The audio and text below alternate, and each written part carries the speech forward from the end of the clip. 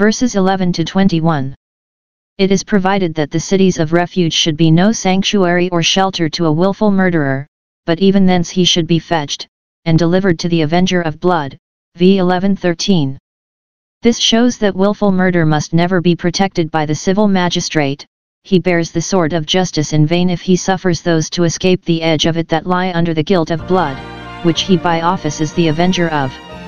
During the dominion of the papacy in our own land, before the Reformation, there were some churches and religious houses, as they called them, that were made sanctuaries for the protection of all sorts of criminals that fled to them, willful murderers not excepted, so that, as Stamford says, in his Pleas of the Crown, Lib 2c 38, the government follows not Moses but Romulus, and it was not till about the latter end of Henry VIII's time that this privilege of sanctuary for willful murder was taken away, when in that, as in other cases, the word of God came to be regarded more than the dictates of the See of Rome.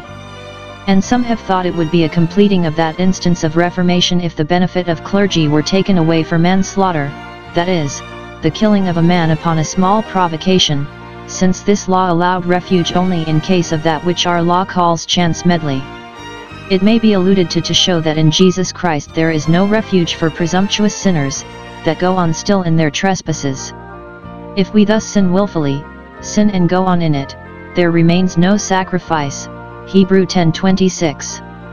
Those that flee to Christ from their sins shall be safe in him, but not those that expect to be sheltered by him in their sins. Salvation itself cannot save such, divine justice will fetch them even from the city of refuge, the protection of which they are not entitled to. A law against frauds, v. 14. Here is an implicit direction given to the first planters of Canaan to fix landmarks, according to the distribution of the land to the several tribes and families by lot. Note, it is the will of God that every one should know his own, and that all good means should be used to prevent encroachments and the doing and suffering of wrong. When right is settled, care must be taken that it be not afterwards unsettled, and that, if possible, no occasion of dispute may arise. An express law to posterity not to remove those landmarks which were thus fixed at first, by which a man secretly got that to himself which was his neighbor's.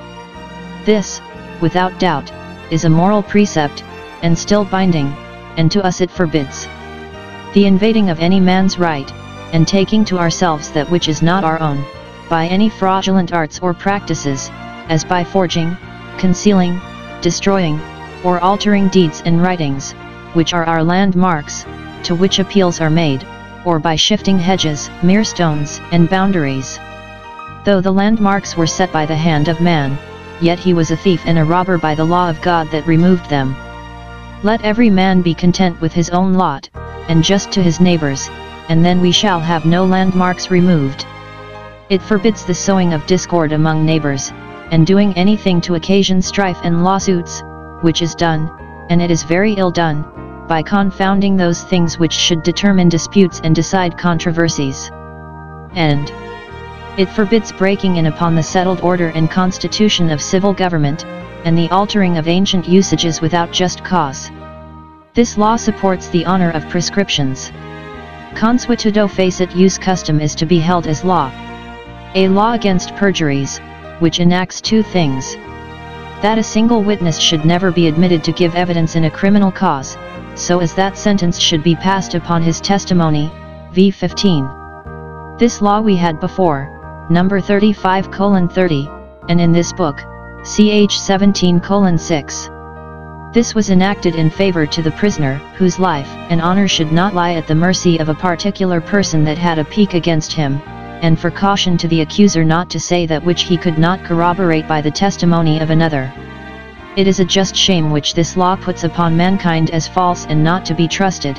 Every man is by it suspected, and it is the honor of God's grace that the record he has given concerning his Son is confirmed both in heaven and in earth by 3 witnesses, 1 John 5:7.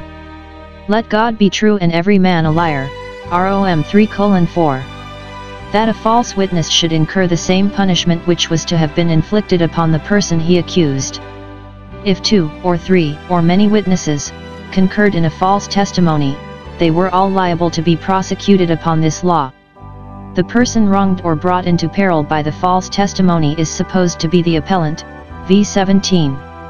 And yet if the person were put to death upon the evidence, and afterwards it appeared to be false, any other person, or the judges themselves, ex officio by virtue of their office, might call the false witness to account.